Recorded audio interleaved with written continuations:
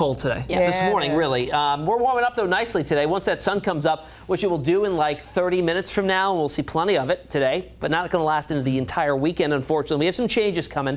That's along a cold front. That's going to bring us some rain showers, not widespread heavy rain for a long duration of time. We're talking maybe up to 0.2 of an inch of rain, which really is not a ton. It's out of here by 1, 2 o'clock tomorrow afternoon, so we'll start to clear things out in the afternoon. 50-50 weekend ahead, with Sunday being sunny, breezy, and much colder, with temperatures in the upper 50s at that point. Tomorrow, we're talking highs in the low 70s. We're at 44 at the airport now.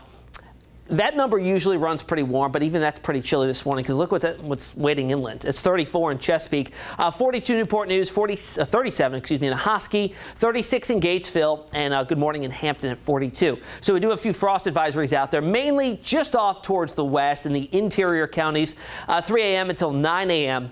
And then things will really start to warm up nicely. We have high pressure control, light winds, clear skies. That's what allowed those temperatures to really dip so far down into the 30s for the first time in months, really since last spring.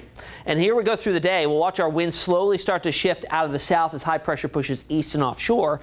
And our numbers respond. Middle to upper 60s this afternoon, pretty close to where we should be this time of the year. And then we'll start off clear tonight. Temperatures falling back into the mid to upper 50s, not nearly as cold thanks to our winds out of the south. And then the clouds roll on in. They lower, thicken, and eventually lead to some showers developing. Notice here they are not widespread. They're not particularly heavy, but they will be in the vicinity right through late morning and early afternoon. Then the actual front blows through with a little more widespread rain and heavier rain, especially to the south and east. But it looks to clear the area by early to mid-afternoon from northwest to southeast. And then we bring in better conditions for the overnight time frame, and certainly by Sunday, with those winds out of the northwest, you're going to feel that chill back into the air that we're feeling this morning.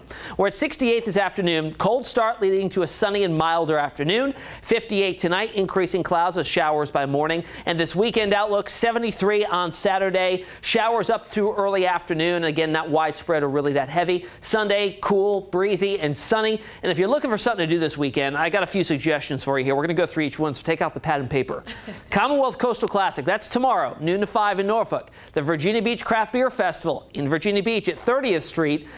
On the beach there, Saturday and Sunday. So if you want to do the Wine Fest, Commonwealth Coastal Classic on Saturday, then go over to Virginia Beach on Sunday, have a few IPAs, you know, maybe a Hefeweizen. Oh. We'll see. OBX Seafood Festival also going on in Nag's Head. You don't want to go that far south? Go to Pocosin. They're having their own seafood festival, too. I mean, literally everything's going on this weekend. That starts tonight, and they actually have fireworks. And then the Fall Town Point Wine Festival as well. Town Point, oh my gosh, there's just so much going on. I can't handle it. It's overload. By early next week, we're sunny, dry, and warming things back up to around 70 on Tuesday. Christina?